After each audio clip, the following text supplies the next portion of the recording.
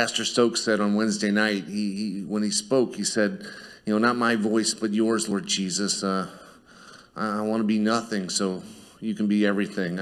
I must decrease so you can increase in me. So I still remember you just summarizing that perfectly, Pastor Stokes. So, that's what I want to happen right now. I want Miguel and I, wave your hand, Miguel. We went to Illinois Youth Center yesterday. Illinois Youth Center is a prison for young men 12 to 20. In January, we baptized one young man in the Jesus name. It was awesome. Presence of God came in. The young men watching just couldn't believe it. Just seeing the manifestation of God's Spirit. Yesterday, we started again to plant to give God's word to these young men. As long as God has an open door, we are going to go. I had two young men ask about baptism. They're not ready, but we're gonna get them ready, right, brother? Right. We're gonna get them ready. And so the word has spread, and God is not done at IYC. And in this, we've been obedient to go. The burden's there, and God has an open door. The word obedience and submit have a different meaning to those that are followers of Jesus Christ. Right. I know when I'm in submission to God's word, everything works.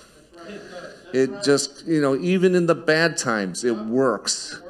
Because I'm side by side with my Lord and my Savior. When everything's a mess, I'm standing almost above it with my God, saying, what's the direction? Where do you want me to go? This is our God.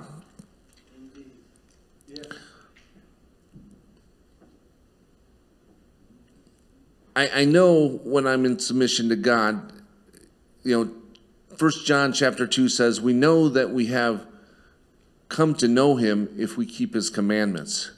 When I was in the world, I thought I was in control, but my decisions were corrupted by priorities and values that just were not of God.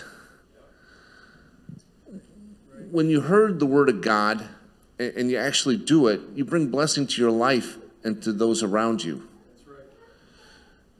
Romans 20 through 23 says, chapter 20, chapter 6 actually, 20 through 23 says, when you were slaves, and I'm going to paraphrase this, it's a longer scripture, when you were slaves to sin, you only reaped shame and emptiness. But now set free from sin, you become a slave to God. The benefit you reap leads to holiness, and the result is eternal life. What I'm saying here is that, when I say submit and obedient in the world today, that's the last thing you want to do, right? It's almost a bad word. I'm not going to be obedient to anyone. I'm not going to submit to anything. But here, you're already a slave to sin. Now you can be a slave to God, and to be a slave to God, there's a huge benefit. Number one, eternal life. But we know self-rule is iniquity, and absolute power corrupts absolutely. But what if you submit? You'll actually be free. This is what the Word of God says. John 8, 31 through 32. If you abide in my word, you are truly my disciples, and you will know the truth, and the truth will set you free. When you carry the truth, that corruption of the world, it can't affect you. The reason we need to abide in his word, because he told us to, right? He's God. This is enough, because we're not smart enough. We don't have the wisdom. Our righteousness is but rags. The world is not for us, but God is for us. Yes. The benefits are eternal, but there's more. He equips us. There's other benefits. The word of God refreshes our soul, gives us wisdom, gives joy to the heart, gives light unto our eyes. We can always count on the Lord's word to be pure and endure forever and be righteous. What the world gives you, sometimes is pretty useful, but there's always a taint to it. There's always a corruption that'll lead you away from God. God's word is pure. It also gives warning.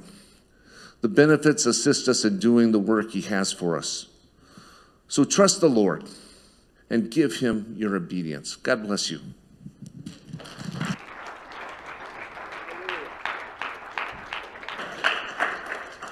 Praise God. It's great to see all of you. And we're having fun in the house of God. We're so glad Bebe could be with us today. He's looking at me. He looks up like, that's my name. And we're so glad you're here. And welcome to the house of God. If you're a visitor here today, we're so glad you're here. We believe that God has something absolutely incredible for you. Yes. Amen. Doesn't mean we get it, though. You'll find out why in just a minute. But I believe some people are going to get it. Didn't your parents ever look at you and say, you're going to get it? That's not what I mean. Would you mind standing with me just for a moment as we go to Isaiah chapter 28?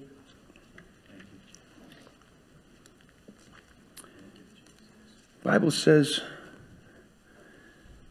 that God will only chastise those that he loves. But what does it mean when God just loves us? You know, I'm not going to chastisement today. In case you think I am, I'm not. He loves us. He wants to make something available to us today if we'll open our hearts. Isaiah 28:11. The Bible says, for with stammering lips and another tongue will he speak to this people. They were corrupt. If you look at the scriptures before and after, I'm thinking, how did that scripture arrive in such a corrupt place? I mean, before and after, it's just a mess. And he said, stammering lips and another tongue will he speak to this people. Wow. Thank God, because I was corrupt and now God has brought me out. And it says, verse 12, to whom he said, this is the rest. Everyone say rest. This is the rest wherewith you may cause the weary to rest. And this is the refreshing, yet they would not hear.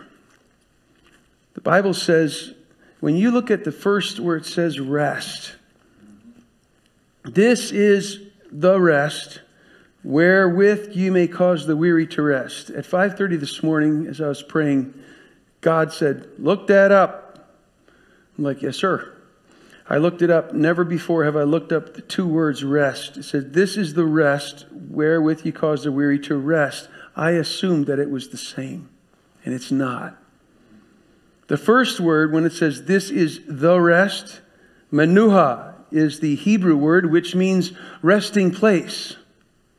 We have a tendency to look at the word rest and simply think that it's just laying on the pew and taking a snooze. I'm just going to relax. It's not. It means resting place, which means to whom he said, this is the rest. The stammering lips and another tongue, this is the rest wherewith you may cause the weary to rest. The second word is nuach, which is a totally different word, which means to rest. So God said, he said, I am going to provide my spirit. It's going to cause you to speak in other tongues. And he said, it will be a resting place. I'm looking for a resting place to put my spirit so that you can rest. See the difference? You have to be, and I have to be the menuha. We have to be the menuha so he can find that resting place to give us rest. I want to preach on God's resting place today. Lord, we come to you in the name of Jesus Christ, the greatest name that ever will and ever has been given. We know there is one God and that his name is Jesus, and all demons tremble when they hear that. Lord, I feel, just saying that, I feel your incredible authority in the house of God.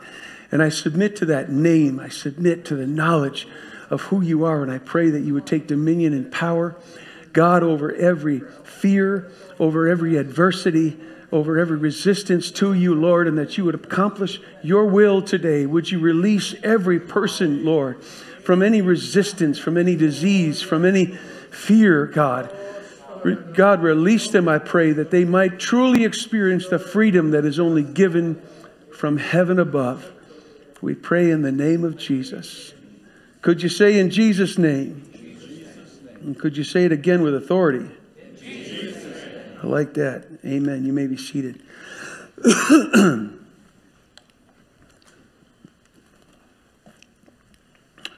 Would you just say, I want to be God's resting place?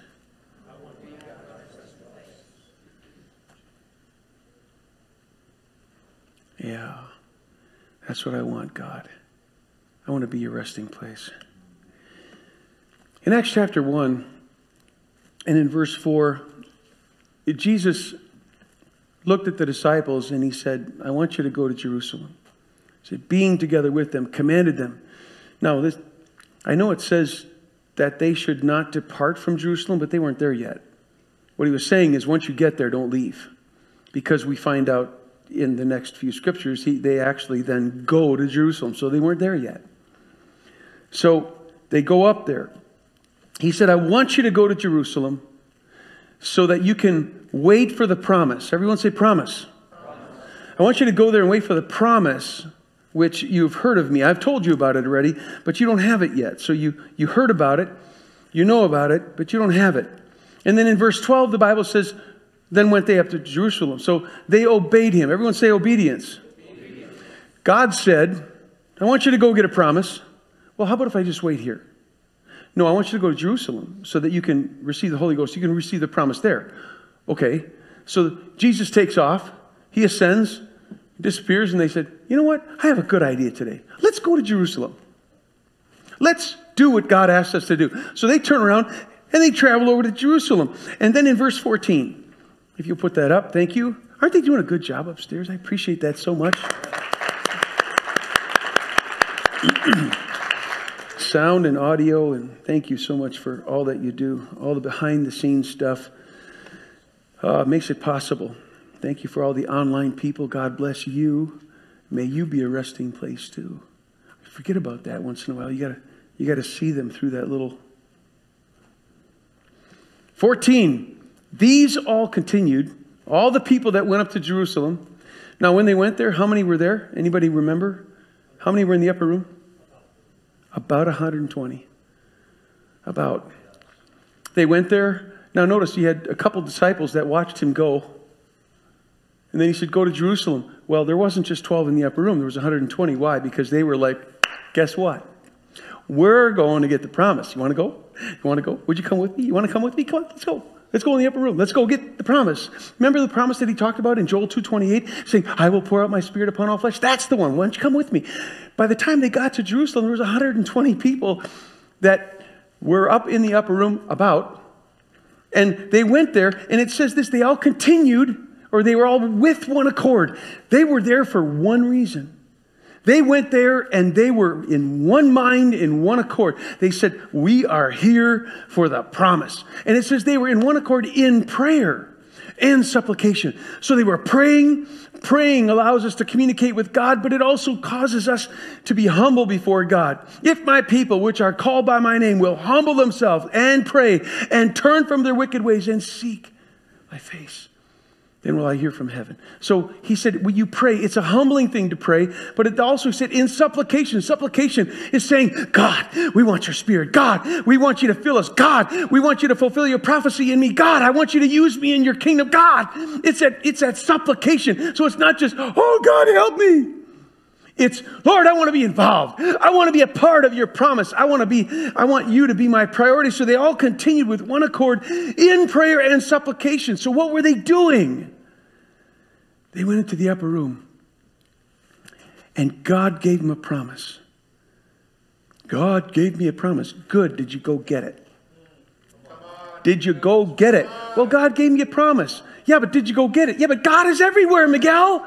God is everywhere. So he's where I am. So if he wants to give me a promise, just right here is good. Go to Jerusalem. Why? Because he said so. Go to Jerusalem. Why? So that I can get a promise.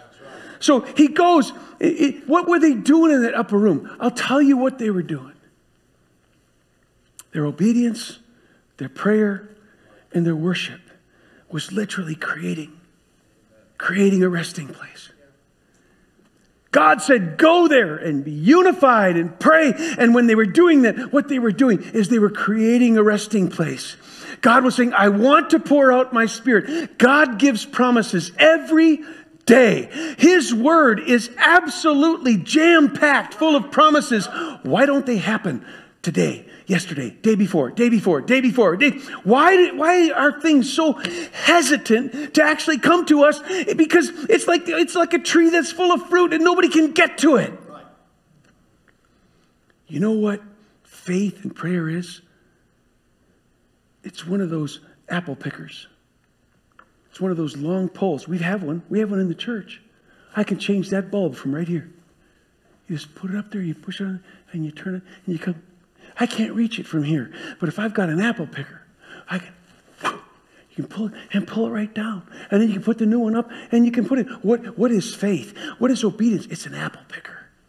It says, I can't reach it normally, but something's going to happen in me. What? So that I can prepare a resting place for the glory of God. And once I do that, it's like something that brings that precious apple right down to us. And it says, you can have this. See, it's already hanging there. It's ready to come. But we need to prepare a place for Him. That's what they were doing in one accord, in prayer and supplication. The upper room was simply a place preparing for Pentecost, just looking for a vessel. How do I know? Because not everybody there received it. 120 were in the upper room, approximately. And the Bible says 3,000 received it that day. But there were people that were standing in the streets, and they said this, what's going on? Well, they obviously didn't receive it, because they looked and they said, are these people drunk? These people are drunk.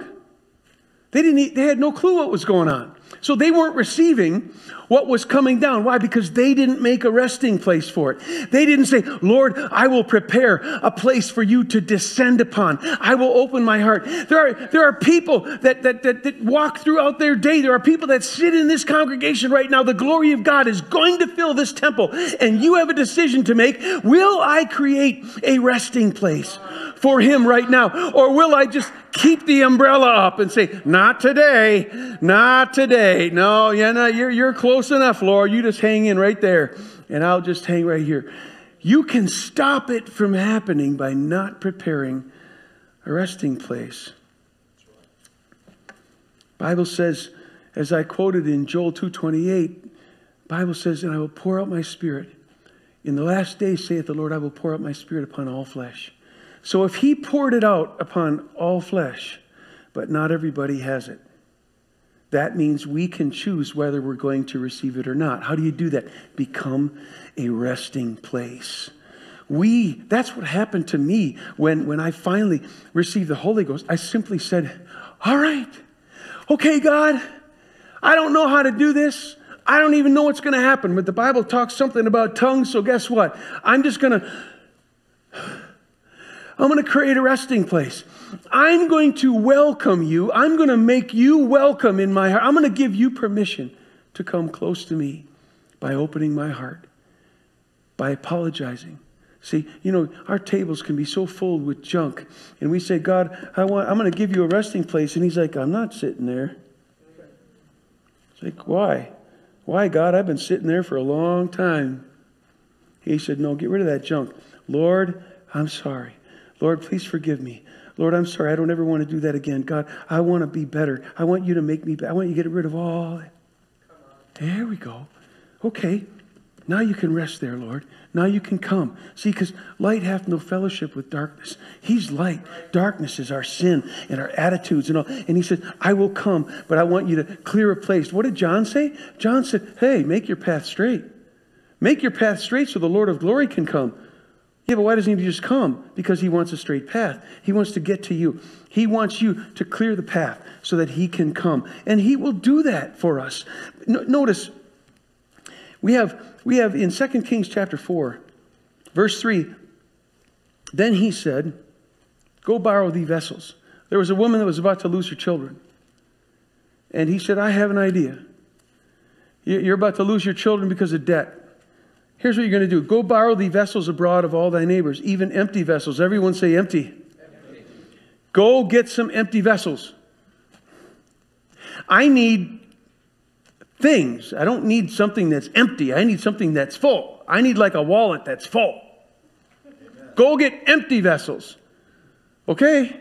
Doesn't make any sense to me, but I'll go get some empty vessels. She goes and gets the empty vessels, or the kids do. Borrow not a few. And when thou art come in, thou shalt shut the door upon thee and upon thy sons, and shall pour out. Everyone say, pour out. Pour out. Wow. I will pour out of my spirit upon all flesh.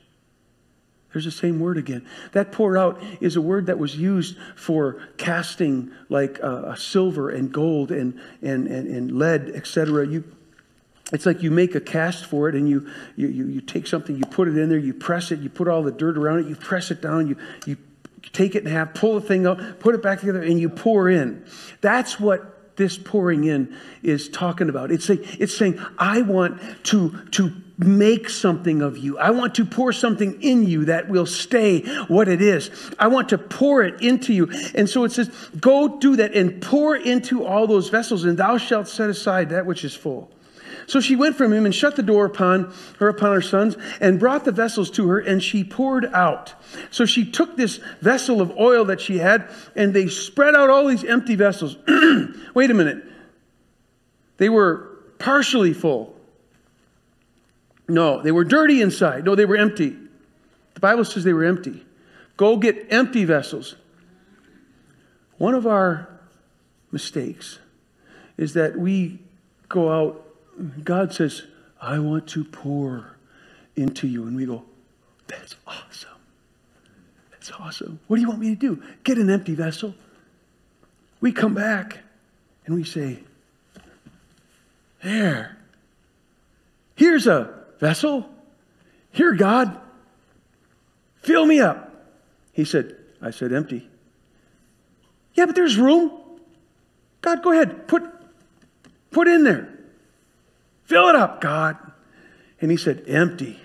I want an empty vessel. We try to take the promises that hang over us, and we try to receive them into a resting place. And God says, not empty yet. Not empty yet. God will not mix what he has with what we want him to. God, can't you just take what I am and just kind of put a little cover on it? Just take your glory and put a little top, just top it off, God. And he's like, no, I want to fill you. See, if I had a partial cast, or a cast that had crumbled down and it wasn't all, if I poured it, I would take the medallion or whatever I was bringing out, and it would be partially done. God says, no, it has to be completely empty, because when I pour what I'm pouring into it, once we open up the cast, it will be a whole vessel. He said, I want you to be whole. I don't want you to be partial. I don't want you to be tainted. I don't want it to be coated with dirt and oil and grease and slime. I want it to be pure. So let's start over. Let's wipe it all out. There were times when I'd have to take that casting and open it up and take that black dirt and just get rid of it. Just kind of pound it down, get it, and then start all over again. And God will do that. He wants to start with an empty vessel. Empty vessel. And then it says, when the vessels were full, that she said unto her son, bring me yet a vessel. And he said unto her, there is not a vessel more. And the oil stayed or stopped. You see, God's oil will pour into us if we have a resting place for it. If we say, Lord, here, empty. God, all empty. There we go. Okay, God, here's a resting place for you. It's completely yours. Just fill it. And God says, great, I'll pour it out. The oil will flow into it until it's full. And then he said, got any more? Nope. Okay, done. When we offer him a resting place, when we offer him a place where he can fill, he will fill it. That's what he's saying through this. If you'll come to me and say, you know how you get your vessel empty? Sorry, God. I don't like who I am. Lord, I said some things, I did some things that you don't like. This says it. God, I violated some stuff in here. So my heart's not empty. In fact, it's full of garbage, Lord. And I pray, God, would you let mercy touch me one more time? We could all say that today. This talks about perfection. I'm not perfect yet, but I'm working at it. Every day I'm working at it. Fasting and praying and saying, reading that word and saying, God, you read it and you go, ooh, I want to skip that page. I don't like that page. All right, God, that's it. I want that in my life. I want you to help me with this scripture right here. See, that's what it does. Take stuff off of our table. When we pray and we repent, we say, God, I'm so sorry. It clears the table. Why? So that we can have more of him. John said, I must decrease so that he can increase. We can't have both. You can't have, see, John represented the flesh. Jesus represented the spirit. John said the flesh has to get out of the way so the spirit can come. We say we want more of God, yet we hang on to John. We got to say, Lord, let that go. Let it go. Let me release the flesh. John was powerful in the flesh, but Lord, I want more power in the spirit. Help me to do that, Lord. And you know, we are temples that are prepared to house the new birth of the spirit. That's what we are. We are supposed to be that resting place. God is saying, know ye not that you are the temple?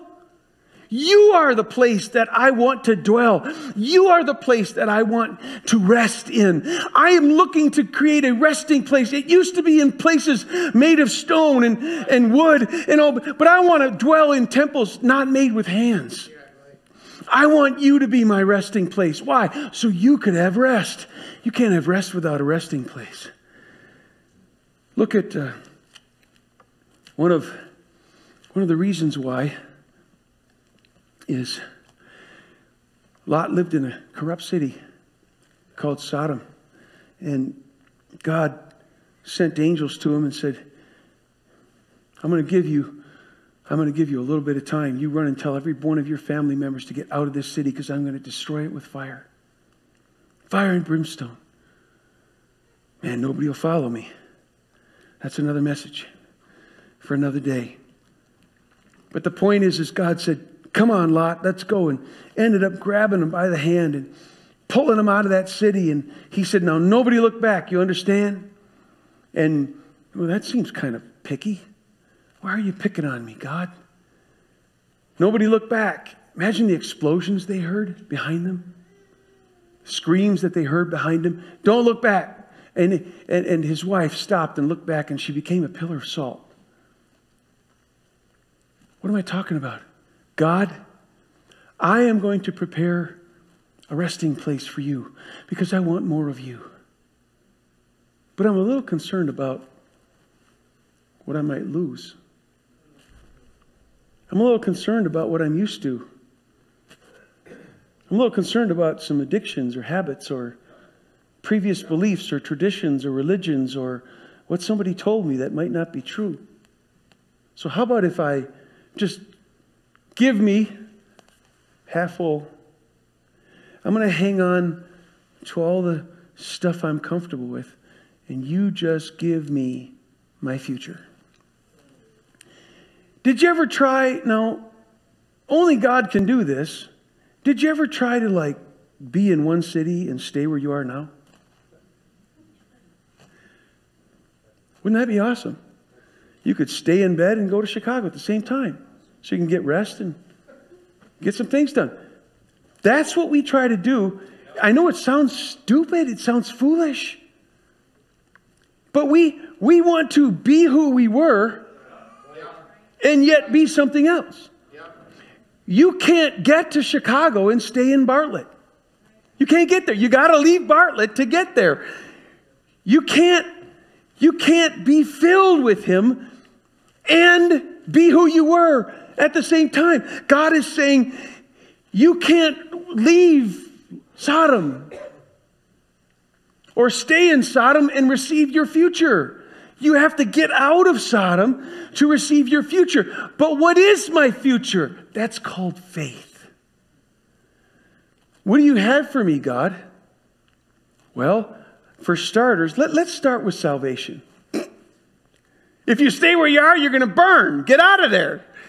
Okay, good idea. That's a good start. You're going to save my life today. Okay, that's worth it. That's a good start. You know, I mean, think about it. He saves him out of there. I mean, if God snatched you from imagine that. You turn and look, and the whole city goes, it's just a mushroom cloud. And you just walked out of there like minutes ago. Boom! You're like, God, what would you like me to do? You know, what's next?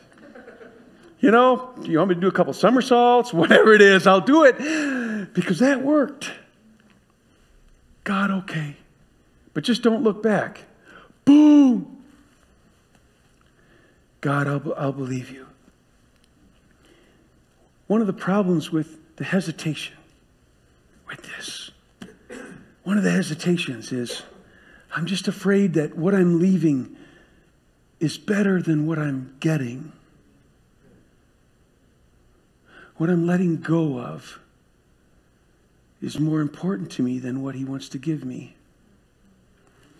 If I go like this and I say, Miguel, I want you to give me $20. How am I going to do that?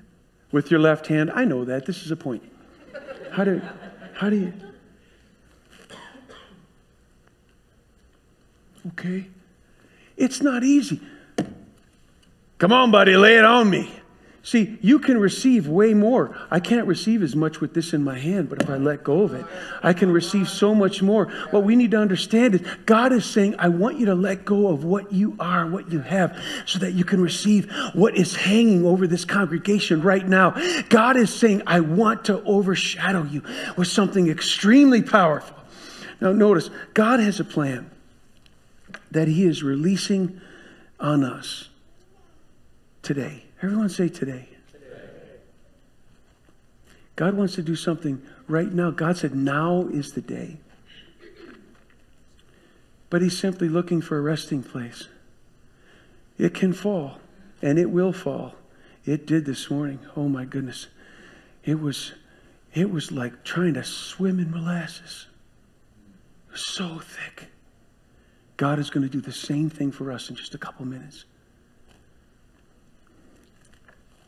Nothing is birthed without pain.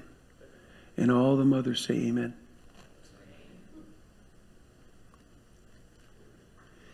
The Bible says that the pains of travail in childbirth are excruciating. But it says once the child arrives, it's just moments after. And the Bible actually says it's amazing how the shift is. The shift goes from the pain of the birth process to the joy of the promise that's received. We look at the childbirth ourselves. You must be born again. We look at, God, you want to birth something in me. But our focus immediately goes to the pain. God, I don't know if I want the pain of what you're going to extract. I don't know if I want to go through the pain of surgery. I mean, think of how ridiculous I am. February 2018, they cut my shoulder apart. I work hard. I work hard for 9 months. Finally, it's like, okay, it's now December. Let's do the other one. That's not normal. You guys aren't praying hard enough for me. That's not. But you know what I looked at? I didn't look at the pain. Devon, I didn't look at the pain. I looked at the reward. I said, I couldn't do this 9 months ago, but I can right now because I went through the pain of surgery. But then my other one, as I'm going through passing the mantle with this arm and then it's like, well, I can, and then I trip and people go, and then I get it out of the sling. And I'm like, okay. So now I got 2 that are working. Why? And I would do it again because of the reward of being able to do it. We need to look at what God is promising us right now and say, Lord, whatever the pain, I'm willing to do it for the reward. Who, for the joy that was set before him, endured the cross and despised the shame. He looked at the pain of the cross and he looked at you and he said, you're worth it. You're worth it. I'll go through it because I get you.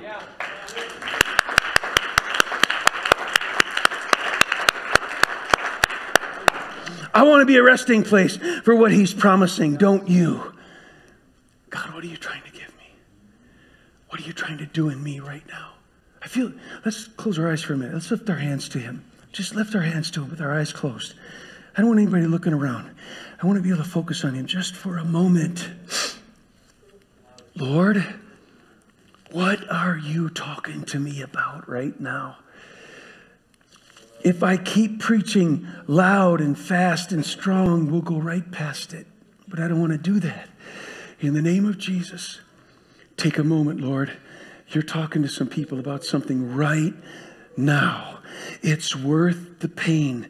It's worth going through it for the reward. Lord, what is it that you're trying to do to me, for me, through me right now? Jesus. Oh, it's happening just like it did this morning. It's beginning to settle. It's still pretty diluted, but it's about to intensify. Peter, watch this. Peter went to the temple. And he said this. He saw a lame man.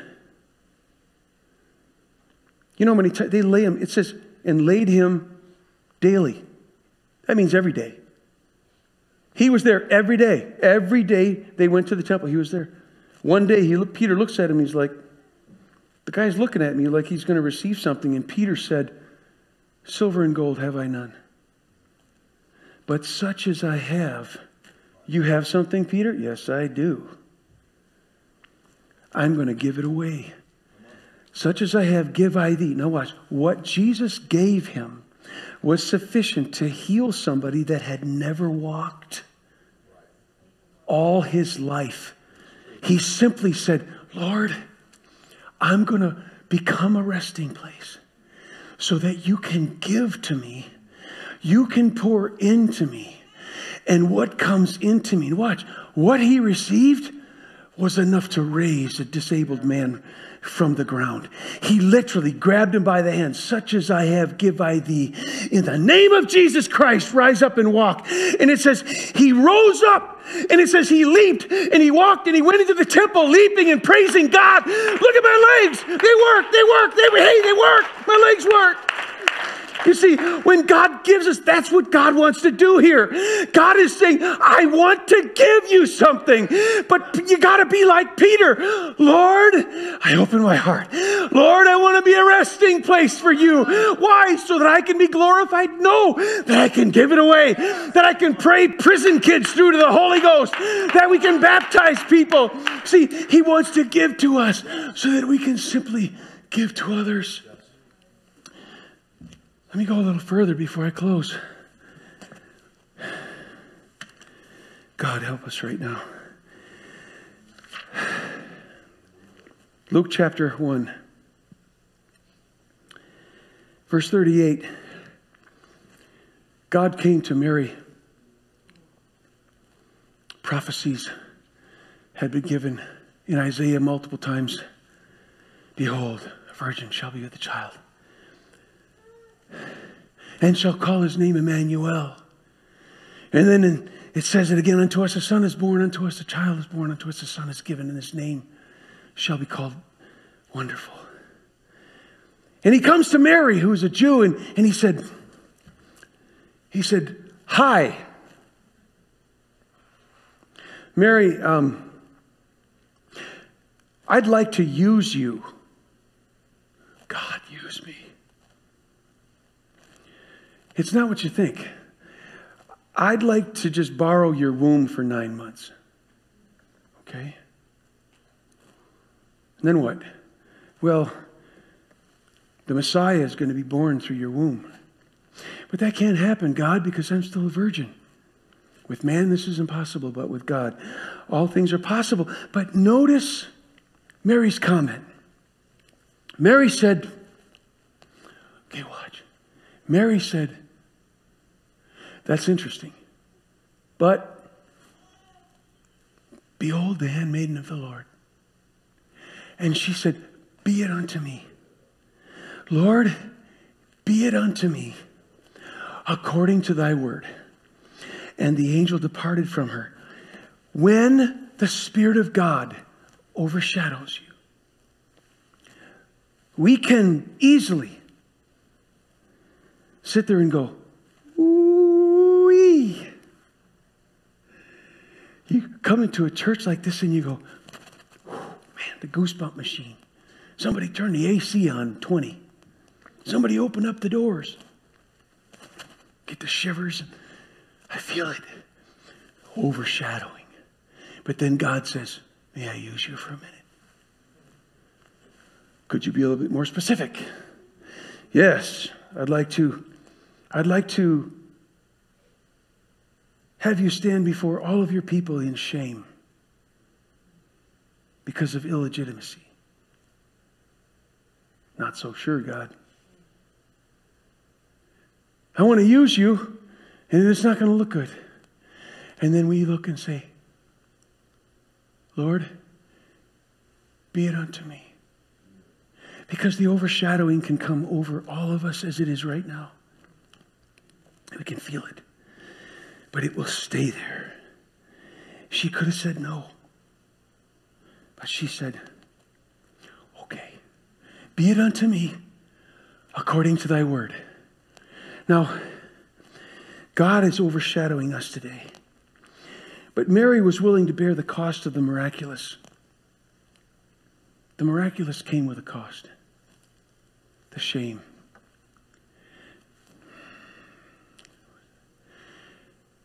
God, I'm engaged. God, I have a fiance. What in the world is he going to say? Why don't you wait till after we're married, God, and then it won't look so bad. All these things. Tell me these things didn't go through her head. Okay. Yes. Yes, God. I'll go ahead and do it. It cost Mary something. Imagine, it cost Joseph something.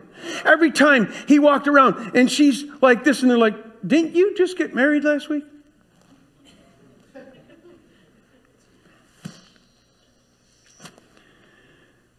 Illegitimacy.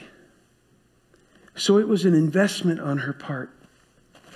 And the Bible says in Matthew 6:21, for where your treasure is, there will your heart be also. Where your investment is. She invested not money. She invested her dignity. She said, I am willing to give my dignity to God. Why? Because I don't need it where God is involved.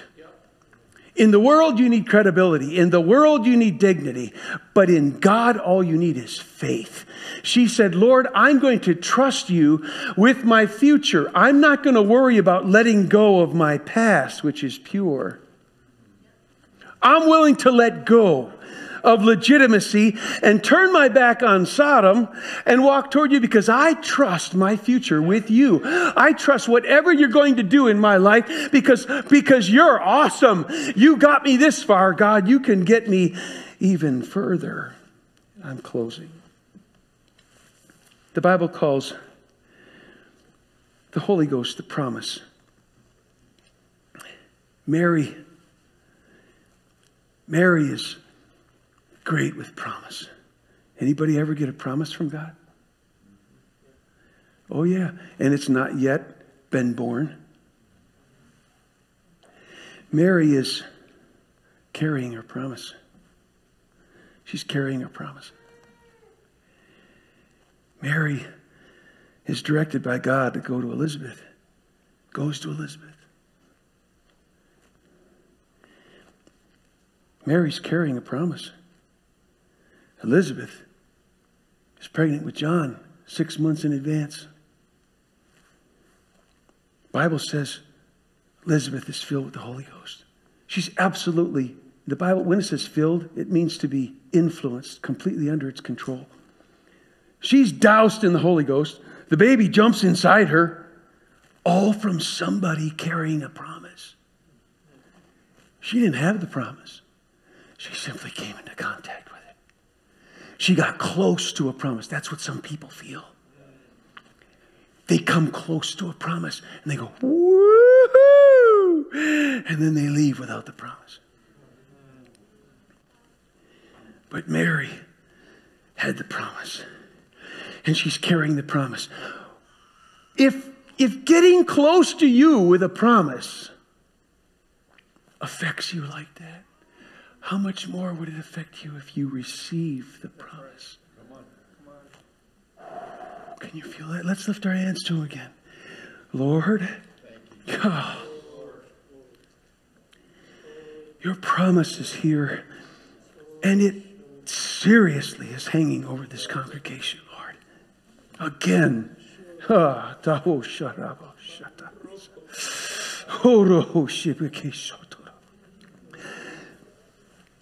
are some people that are satisfied with feeling the promise. But Lord, somebody in this place is saying, no. Because when Mary left, so did the glory. Mary took the promise away until she had the promise.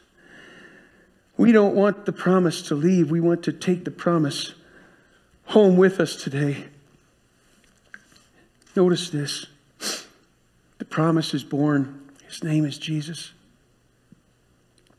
Jesus goes walking through a crowd, making his way through the crowd with the disciples. And somebody who desperately needed him. A dying woman. Guess what? We're all dying. A dying woman pressed her way through the crowd. I want to get through the crowd. Why? To touch him. See, she didn't touch the promise. All she did was get close to it. God. A woman sick with a disease that was killing her for 12 years. And all she did was grab the hem of his garment. Just got close to the promise. And when she got close to the promise, virtue flowed through her body. And she knew immediately she was healed. That's what happens when you get close to a promise. What's our problem? You don't even need the promise to be healed. All you got to do is get close to the promise. All you got to do is touch the hem of his garment, and faith itself. What would happen if we create a resting place for the promise? Oh God. Know ye not that you are the temple of the Holy Ghost? Serious? You mean I'm not going to Bartlett UPC to visit a promise? No. You're going to take one home. God, I'm going to create a resting place. We get so used to experiencing the promise. We get so used to standing next to people. She's loaded with the Holy Ghost, and I'm like, woo, it's warm around here. And then I walk out the front doors and go. Then we get close to somebody else. Praise the Lord, praise the Lord. It's because we get close to a promise. God wants us to take it home that will change our life forever. You see, we need to make sure that we open our heart and say, God, I need my heart to be a resting place. Would you stand with me today?